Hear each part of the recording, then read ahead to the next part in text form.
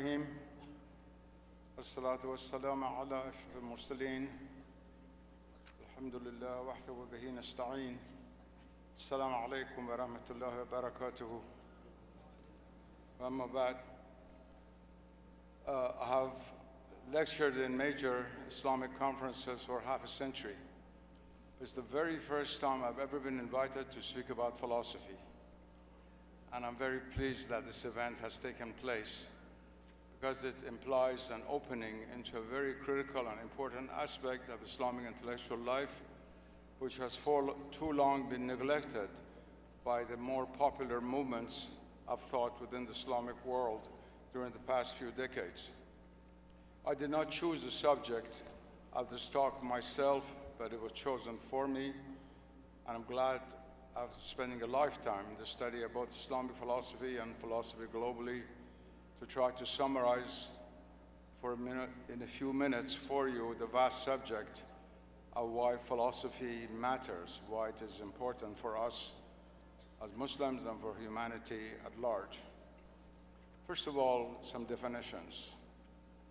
There is a kind of fright that exists against many modern Muslim reformers and thinkers, going back to Muhammad Abduh, about the very term philosophy.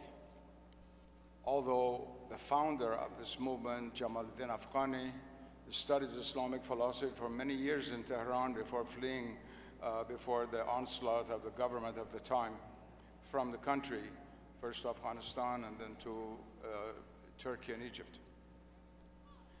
The term philosophy has remained somewhat vague for us, precisely because it covers such a vast field. But its vagueness in Islamic context and the Western context are very, very different.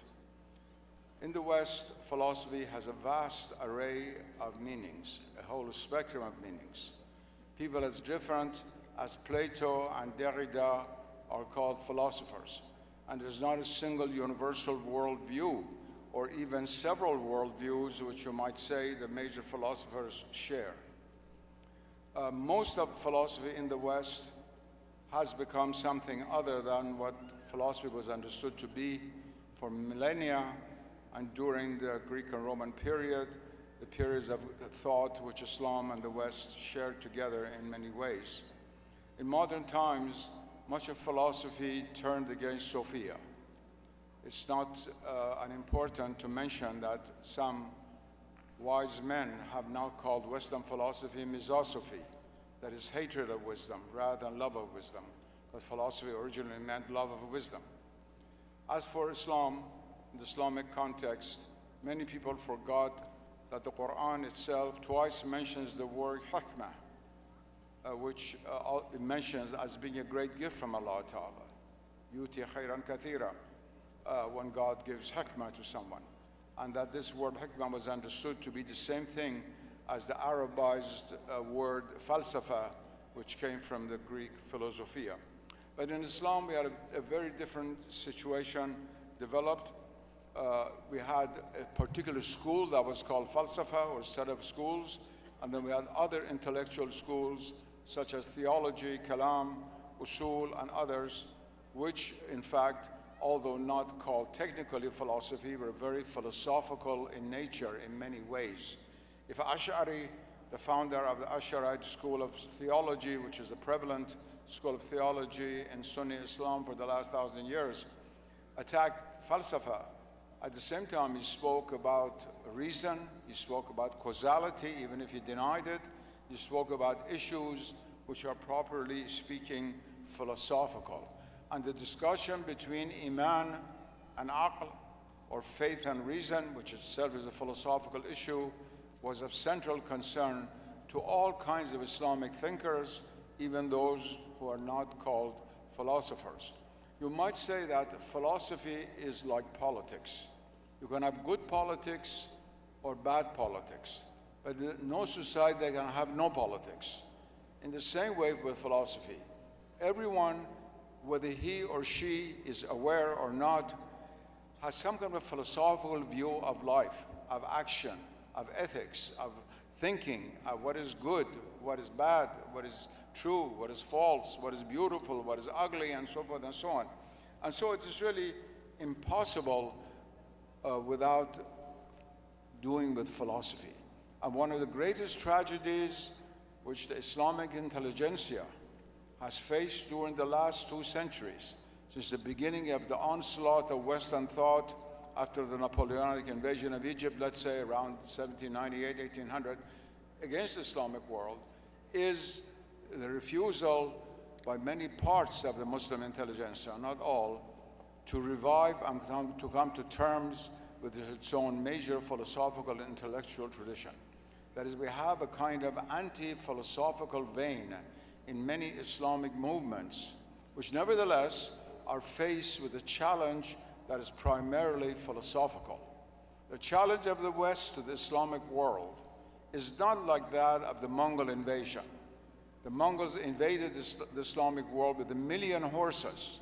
1 million horses. That was enough to destroy whole lands and killed many people. But they did not challenge Islam intellectually. That was not the challenge. The challenge was the bows and arrows and the horses of the hordes of Genghis Khan's grandson Hulagu. Whereas the main challenge of the West to the Islamic world is not only the tragedy of the drones that kill innocent children every night in Afghanistan and Pakistan, for whom no one cries. Unfortunately, since I live in Washington, I cannot just take this anymore. When if a blue-eyed child dies in Connecticut, everybody cries. I'm very sad for that, of course.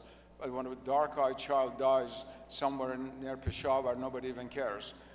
It's not, but the challenge is not this. It's not only drones. It is not economic pressure of IMF.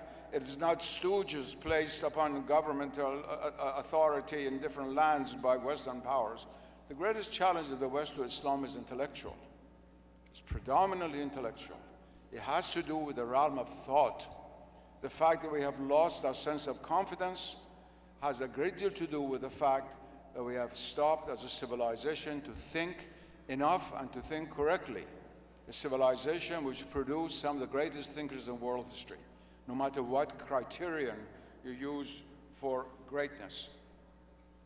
And this is very sad, because in a lot of Islamic revival movements, because in Islam, alhamdulillah, the faith is still strong, many of the reformers have not paid enough attention to the importance of thinking, of correct thinking, of what would be probably philosophical in the Islamic sense, of the 1100-year tradition of hikmah, falsafa, which stretches from the early Abbasid period right to our own day.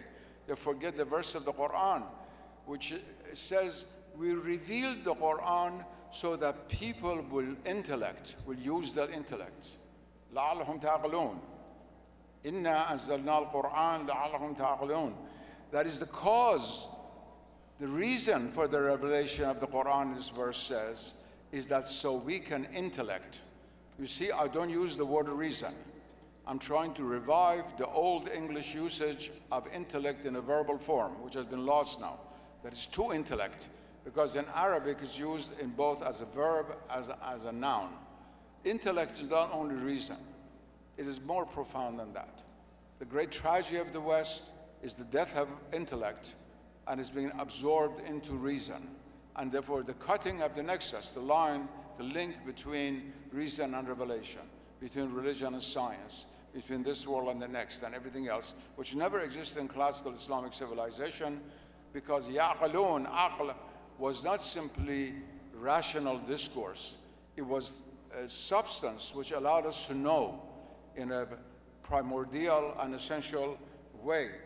And we are heirs of this civilization, and the Quran that we keep reciting without yaqalun, without people thinking, without using our aql, without naqlu, without our being able to think clearly, think well. Can you imagine how absurd it is? A civilization that has created a place like the Taj Mahal, which is pure geometry, or the Isfahan Mosque, or the Fez courtyard of the Madrasa in Fez, that is based on clarity, pure geometry, mathematics of the most rigorous kind, should not be so wishy-washy in its thinking, so weak in its response to Western thought, to the major challenges of the West, to the extent that we have so few voices which would even be accepted to be heard globally when it comes to intellectual matters. Yes, we have very good physicians, we have very good engineers, we have this and that, but when it comes to the primary questions which have to do with thought, with the future of humanity as is related to the intellectual aspects of human life, where are the Muslim voices that are even taken to be serious, taken seriously on a global level? That is our own fault, especially being heirs to civilization which always emphasized, on the basis of the Quran, the significance of clear thinking, of using our head, as one would say in colloquial English. Now, when we look at the situation today, there are all kinds of isms which come from the Western world, like waves of the sea upon the shore, one after another. We have all of these terms, which all of you know, some of you might not: rationalism, empiricism, humanism, evolutionism, and then the more political and social aspects of things: liberalism, socialism, nationalism, then intellectual aspects like scientism. All of these isms are swimming around, and they are incorporating, in fact, our mind in many ways. The educational system in the Islamic world is such that is, in most countries, not all, Iran and one or two countries being an exception, but checked out all the Western schools. Most of them are dominated by the colonial period through missionary schools. 90% of the most richest children in Egypt or Pakistan go to Western schools. They do not go to Muslim schools. And the old madrasas are only for the poor people. It's not like two centuries ago. And it's these people who run these countries, and the minds are totally brainwashed with these isms. And even if you are pious and we say our prayers at Fajr and the Maghrib and we pray, the rest of our being is immersed in these Western isms. And Islam has failed to provide fully a response to all of these isms, which, like the wind coming from the east, comes coming seasonally, and every once in a while with a new ism. We have to wait to see what new ism comes, and some of us swallow it, some of us don't pay attention, but it affects people in many, many ways. I remember I was in Tehran when the famous French philosopher Foucault came to Tehran.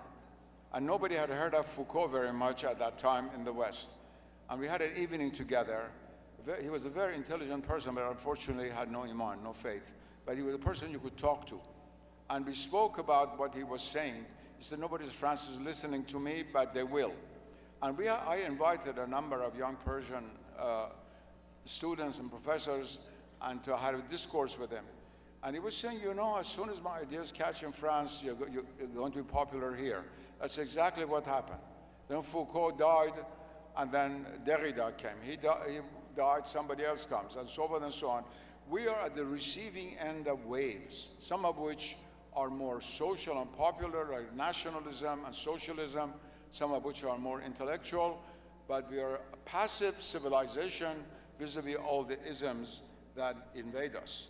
Now, all these isms have to do with philosophy, way of thinking, with a world view.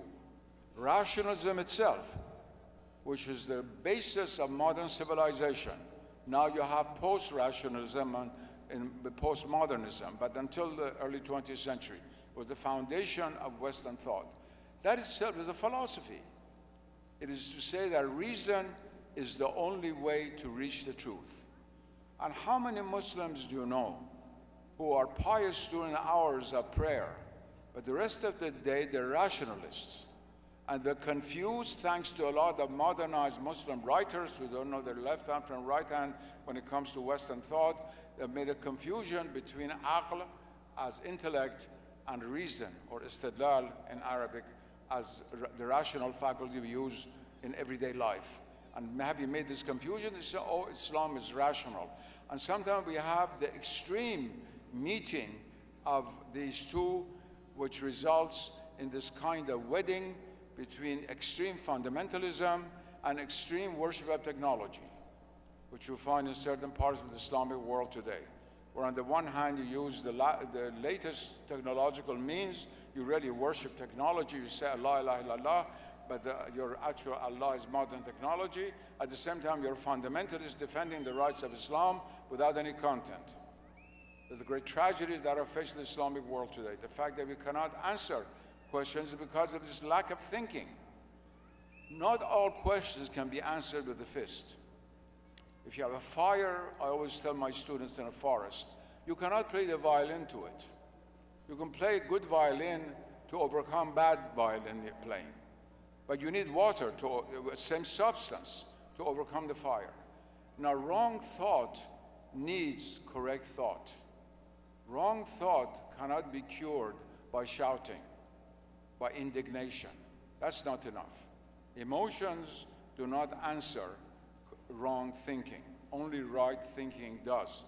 And the Quran is a guide to this over and over again, and always distinguish between those who are able to use their intellect correctly and who do not. Are those who know and those who do not know equal? And the Quran says, no, they're not. Those who use their intellect are those who are really good Muslims. And this is a lesson really forgotten for us today. And I, as a humble educator, I spent 50 years on this issue. I'm very sad that our progress in this matter has been so slow. I was one of the 4 people who established Islamic university systems by arranging the first conference in Mecca in 1977, the World Educational Conference, with Dr. Zubair and Dr. Nasif and one other person, Dr. Ashraf, who died, a Bengali scholar. And we decided to create these Islamic universities. People were invited from all over the world for that, presidents of universities and ministers of higher education and so forth, and these were established. In all of these universities, we failed because it has one Kulliya Sharia, which teaches Islamic subjects. The others are all Western subjects. They're all Western subjects. And we have not used our mind as Muslims to think these through Islamically. I'm not saying this is easy. It's a very, very difficult task, but it's not an impossible task. But the future of Islamic civilization as a distinct civilization is based and relies upon the degree of success we have in being able to think both Islamically and clearly. Now, in order to do that, we first of all have to revive our intellectual tradition. Intellectual tradition, every one of which, or aspect of which, branch of which is a philosophical aspect, includes, first of all, usul. Usul al-fiqh and usul al-din both have a philosophical aspect to them, very important philosophical aspect. Even the science of semantics, which is a branch of modern Western philosophy, is discussed in Ilm al-Usul for other reasons. These are technical matters in an audience of 20,000 people. I cannot go into these things. But let me just tell you that even Usul, which is a purely religious science, taught in Al-Azhar, other religious universities, the philosophical aspect to it, which needs to be revived. Kalam, Islamic theology, which has been under attack by modernists since the 19th century, but which still survives.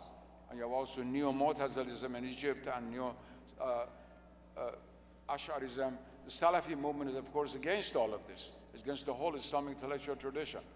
But the serious Muslims who understand the tradition, they understand the significance of Kalam, both Sunni and Shiite. That has to be revived for our own day, but also having awareness of its philosophical base. And then what we call metaphysics, gnosis, ma'rifah, irfan, the ultimate science of the real, which is Islamic metaphysics, which was the heart really of the intellectual science of Islam. That needs also to be revived and made present for us. And even the sciences, the Islamic sciences, and of course, Islamic philosophical tradition. Now, if we were to revive this whole intellectual tradition, it would provide the framework for us within which we could then think and confront issues coming from modern disciplines which need an Islamic response, an Islamic awareness, and Islamic way of integrating it into the living body of Islamic civilization. Let me give you two examples. Example of science, an example of the humanities or the human sciences. For 30, 40 years now, we've been speaking about Islam and science. It was in 1964, when I was in my 20s, I'd written this book, Science and Civilization, Islam. This debate began about the question of Islamic science. I used the term Islamic science on purpose, both to overcome the Arab nationalistic view of calling Islamic science Arabic science, which is historically false. The Islamic science was not only cultivated by the Arabs, most of it was cultivated by the Persians, and a good part of it by the Arabs, and a little bit by the Turks and Muslim Indians. But the greatest scientists like Ibn Sina, Biruni, none of these people were Arabs. So, and also it was Islamic in a more profound sense of being related to the principle of Islamic revelation. That caused a great deal of consternation. At that time, a lot of debate, other schools of thought came up, the Ijmalis for a while, and a lot of scientists in the Islamic world rejected my idea that religion, Islam was related to science. They said science is science, and that's absolutely absurd. Science is not science. Science is based on a worldview. It's based on a paradigm. Any philosopher of science at Oxford University who's an atheist will tell you that. And for us Muslims, science has to be based on the Islamic paradigm. And so I've been in this battlefield for 50 years.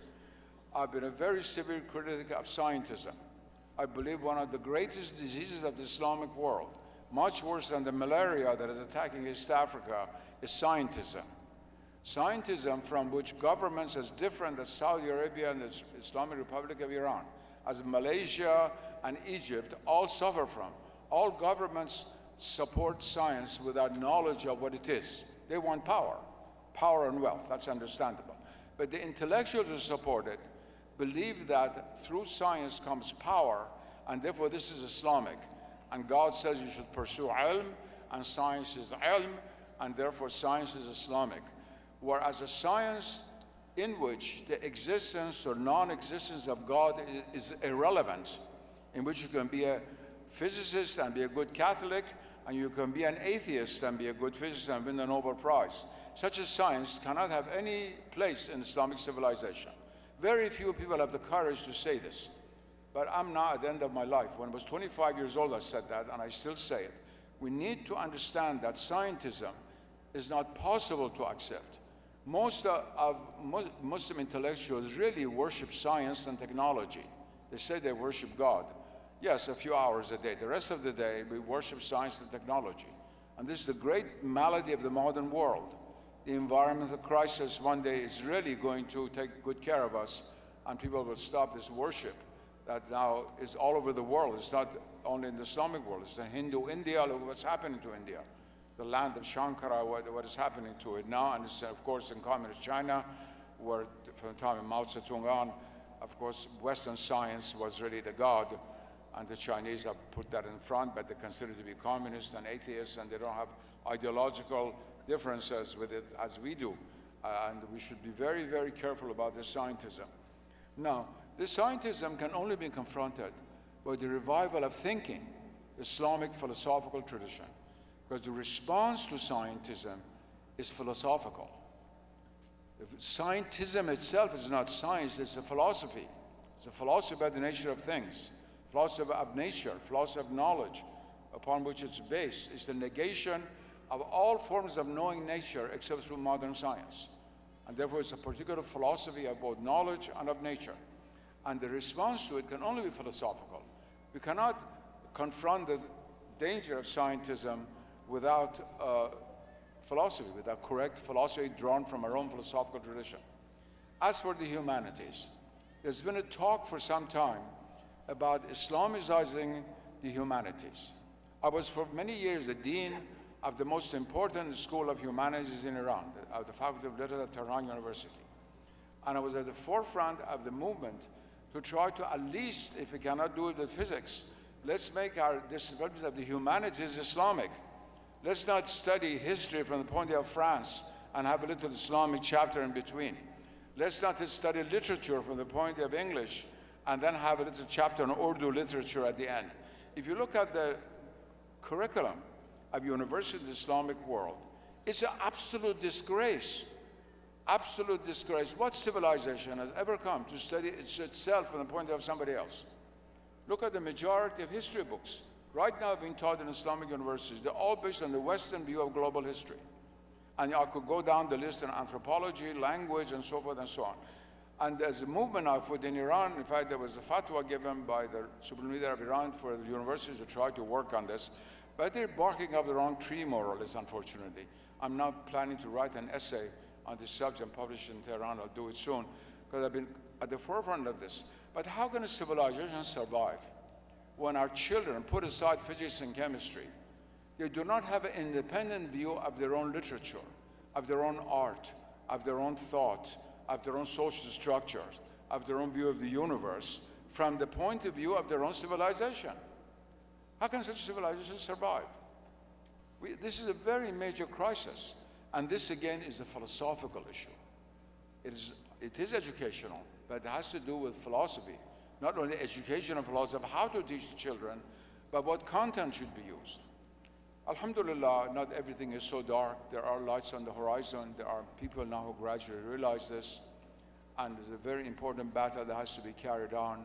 But even if there were one person shouting in the wilderness about these things, it would be worthwhile doing it, because the truth ultimately always triumphs.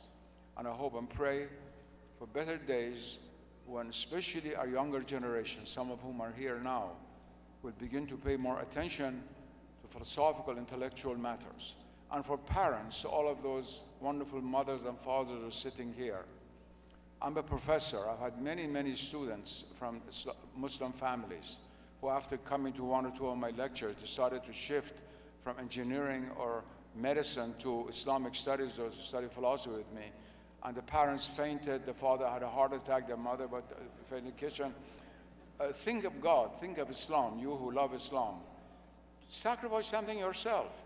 And that sacrifice is self-aggrandizement of the parents that my son is a doctor, engineer. Of course we need doctors and engineers, but we also need Muslims to devote their life to these issues. They might make less money than a good surgeon, but the community needs it. And I said always, and it's a general sacrifice. It's a fard kifaya. It's not fard ayn. It's fard kifaya according to Islam. You know, that is incumbent upon the community as a whole. Maybe not upon Hassan or Taghi, who are especially gifted in mathematics, some will become engineers, but the community as a whole, especially the Islamic community living in Europe and America, to be able to do what the Jewish community did in 50 years in America, taking over every single seat of Jewish studies in America, except one that is now occupied by Jewish scholars. Our hats off to them. I was just saying that at lunch to some friends. When I was a student at Harvard University, there was only one university in America whose professor of Jewish study was Jewish, at Yale. Everybody else was a Christian who knew Hebrew, Old Testament scholar. Now, every university, except Seton Hall, is a Catholic university in northern New Jersey. Every university, professor of Jewish studies is Jewish. I hope, inshallah, when I have died and you come and lecture in a few decades, somebody will be able to make this statement for the Islamic world, for the Islamic community. And that will depend more than anything else on our reviving our intellectual tradition, combined with faith and iman. These are the two great legs that lead us to paradise and make us a successful community on earth. Faith in Allah Ta'ala and the use of the greatest gift that He has given us, that is al-aql. Alhamdulillah.